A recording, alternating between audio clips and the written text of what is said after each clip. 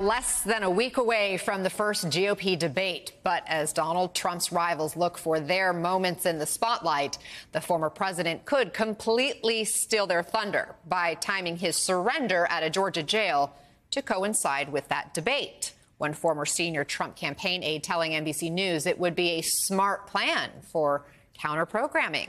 Let's bring in NBC News senior national politics reporter Jonathan Allen, host of Symone on MSNBC, Symone Sanders-Townsend, and former Republican Congressman from Florida, David Jolly. So, John, you write that it's not at all hard to imagine Trump turning his jailhouse arrival into an O.J. Simpson in the Bronco-level spectacle. At the same time, Florida Governor Ron DeSantis is telling the debate audience about how he lowered the state's pension assumptions. So is this still in the idea stage, or is this what we should expect to happen? It's a great question, Anna. I think Donald Trump does what Donald Trump wants to do. People who are supportive of him, some outside Republican strategists, noted to us that there's just a tremendous opportunity for him to steal the thunder of a Republican debate. And again, this has been his party for the last 8 years. Whether that means turning himself in to be booked at the same time as the debate, doing it earlier that day, or potentially, as one person suggested to us, the day after, to sort of rob anybody who did well in the debate of momentum, there is a tremendous opportunity, again, for him to get in there and remind people that he is bigger to most Republicans than any of the other candidates, or maybe all of the other candidates combined. And for that reason, Congressman, if Trump's not at the debate, will people tune in? Do you think it would have the same level of interest?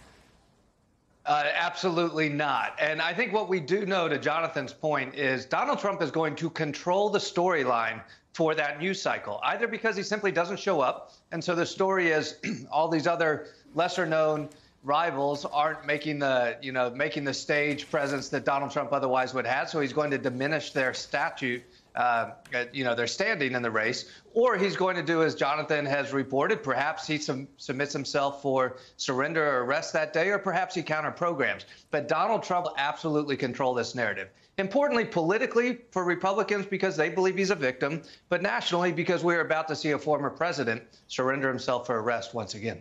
Symone, sticking with the debate conversation for a minute, our Monica Alba has exclusive reporting about what Democrats are planning for next week's debate, including a billboard campaign in Milwaukee, contrasting the MAGA agenda with Biden's record, they say, including a billboard truck that's going to circle the venue as the GOP candidates take the stage. Democrats, we know, will also have an ad campaign in battleground states. Is this the best way for Democrats to battle Republican attacks against Biden at the debate? I think it's a really important strategy, and those ad campaigns that the Democrats are going to be putting up, this will also be the start of their paid media campaigns, specifically for African-American and Latino and Hispanic media, too. And again, I've been saying, Anna, it's very important to get out there early. Folks, Democrats cannot just afford to wait until next summer to start communicating to those very important base voters that they're going to need to turn out. I also think you're going to see some folks on the ground, Monica had in her reporting as well. And the reality is there will be two people that will be attacked relentlessly on that debate stage come next week, Donald Trump and Joe Biden. And Donald Trump is going to do what he's going to do to blunt the criticism of himself and counter-program, and Joe Biden needs to do the same. John, I want to take a look at some polling from the Associated Press with Republican voters specifically supporting Trump. His support's very strong, 74%. But take a look at when you broaden out and look at across the political spectrum. Look at this. 53% of Americans say they will definitely not support Trump if he is the Republican nominee. Another 11% say they would probably not support him in the 2024 election. Trump hardly needs to try at the moment in the Republican primary process, but are warning signs growing for the general? I mean, there are absolutely warning signs all over the place for Donald Trump, for Republicans about Donald Trump. And some voters in the Republican Party say in interviews in New Hampshire and Iowa and other early states that they're worried that if Donald Trump gets nominated, he can't win. That said, there are warning signs for the Democrats, too. If you look at the head-to-head polling between Biden and Trump, it's pretty much dead even right now. Obviously, it matters because of the Electoral College where people are shifting, that is to say, and where people are open to shifting. We've had close elections for, basically the last generation, with the exception of Barack Obama's win in 2008, and maybe you could argue his 2012 win. So I expect this election to be close no matter who the nominees are in the two parties, and Donald Trump will try to make Joe Biden, unappealing to more than 53% if Trump is unappealing to 53%.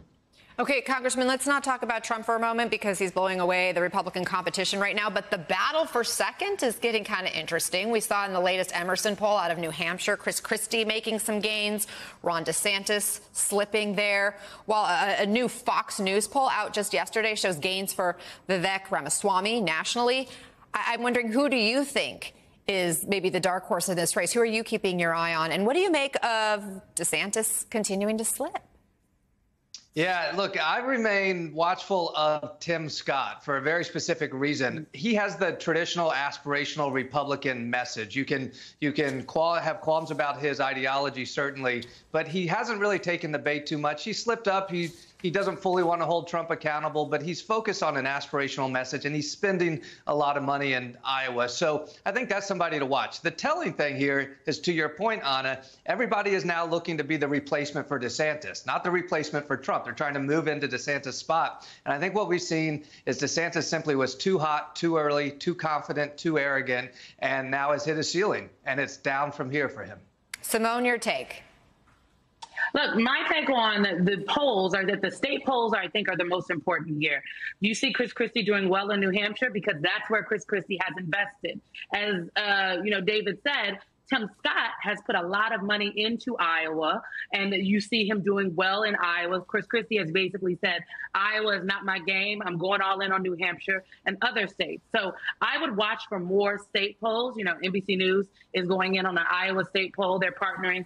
We're partnering with the local entity there because the state polls are what matter. And where there is movement in the state polls, that is, I think, very reflective of the temperature of the voters.